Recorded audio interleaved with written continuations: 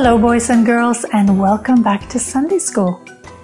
We are continuing our big story of God's forever kingdom that's found in the Bible. And in today's story, we will learn about the different books in the New Testament and about some of the people who wrote them. Let's start by looking at our poster. What do you see in this picture? Is there anything you wonder about? I wonder who wrote these scrolls. I wonder what's written in them. Let's find out more in our story. In our last lesson, we heard about the Holy Spirit coming upon the disciples of Jesus, and they received power to boldly tell others about Jesus. Each day, more people were accepting Jesus as their king and following him. But how would these people grow strong in their faith? Many of them had not met Jesus or heard him teach. Would they know what to do when the disciples were not there to teach them? God knew exactly what to do for his people.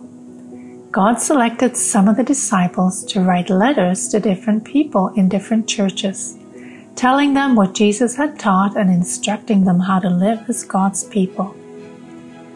God's Holy Spirit inspired and guided the words that the disciples wrote. The words were recorded on scrolls and were later collected to become the New Testament. God's mighty works and his ways were being made known to the growing church.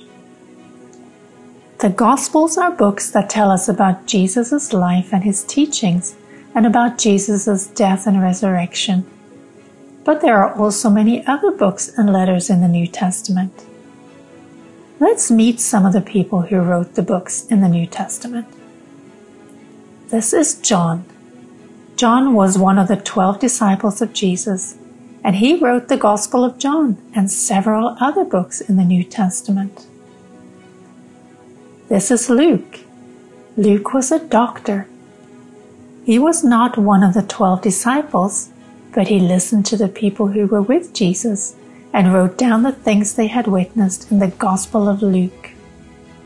Luke also wrote the book of Acts, which is an account of the beginnings of the church, how the apostles received the Holy Spirit and then traveled all over to preach the good news of Jesus to others.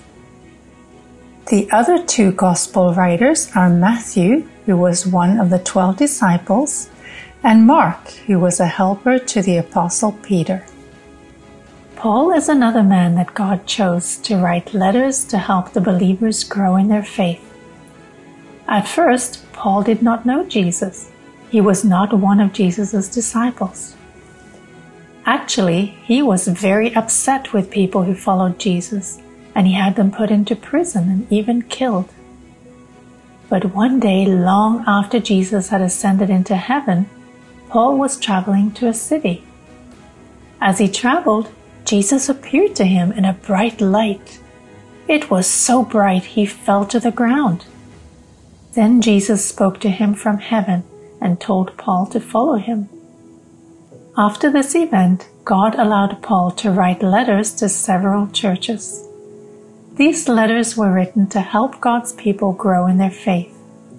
He reminded the people to love and obey Jesus and to love one another.